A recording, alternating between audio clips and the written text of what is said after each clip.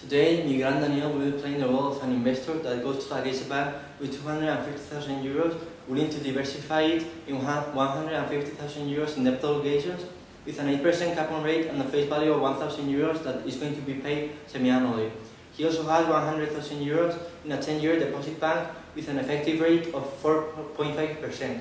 On August 2011, his son starts university classes and he starts to pay 6,500 euros each year for the next 6 years, with an increase of 2% for the next years.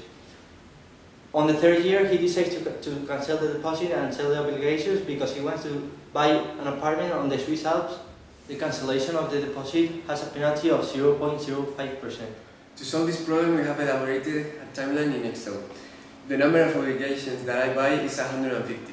Since the face value is 1,000 euros and the coupon rate is an 8% with semi-annual payments, that means that I receive every 6 months 6,000 euros as an investor, and so it will be from the beginning to the maturity 10 years later. Besides, we have assumed that each year the overcharge of the coupons with respect to the university payments go to deposit, and that to calculate the interest on the deposit we have to multiply the 100 by 4.5% plus the 6,000 by 4.5% divided by 2 because it's only the second semester.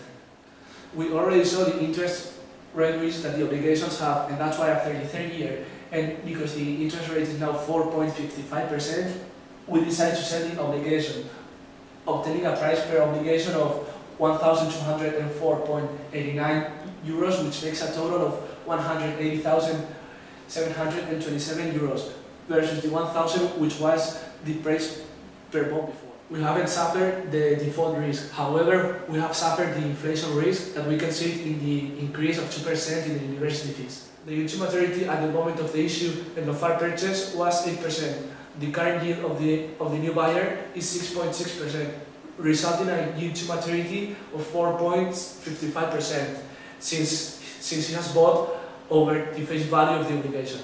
With respect to the 10-year deposit, taking into account the investment plus the cash inflows of each year plus the 4.5% minus the cost of studying, we reach a balance after the third year of this amount. That after the penalty of 66 euros, we reach this amount. Therefore, the result of the sales of the bonds and the cancellation of the deposit makes a profit of 312,057 euros. That money will be used to buy the apartments in Swiss. The continuous annual growth rate that comes from this formula will be 7.67%. The IRR, assuming that the bonds are reinvested at the same rate, will be 8%, but we see that they are reinvested at 4.5%, so the IRR resultant will be lower than the YTM. Now I'm going to clarify certain points that we didn't clarify in the video. The risk premium on Spanish bond is the difference of the profitability of buying German bond and Spanish bond, and the risk premium is always measured in basic points. The first 3 years we received a total of 36,000 euros in coupons of 6,000 semi-annually. We invested a total of 16,107 euros that comes from adding these three amounts around the first, second and third year, and these amounts come from subtracting 6,500 euros from the 12,000 annually we get, increased by 2%. The deposit generates an interest of 4,635 euros the first year, 5,091 euros the second year, and 5,562 euros the third year. The balance on the account of the 1st of August of 2014 is this amount, that after subtracting the penalty, which is a 0.05%, which is equal to 66 euros, the total amount stays in 131,330 euros.